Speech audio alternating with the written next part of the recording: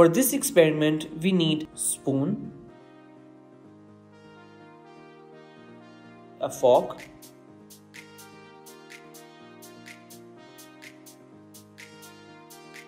an empty glass, and a toothpick.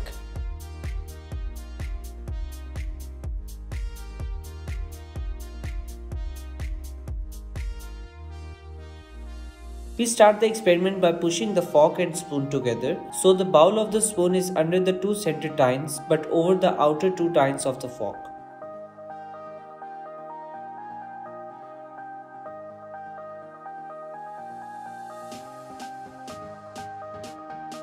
Now insert the toothpick into the fork by resting the other end of the toothpick on the rim of the glass.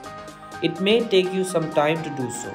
Place the toothpick very gently on the glass rim. To find the ideal balance, slowly slide it in or out across the rim.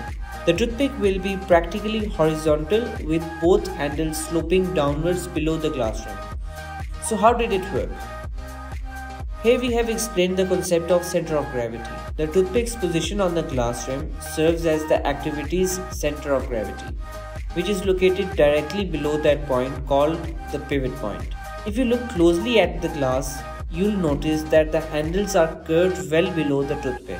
This actually moves the center of gravity directly below the point where the toothpick touches the rim. So that's it for today. I hope you liked the video. If you did, please give this video a thumbs up and also subscribe to our channel.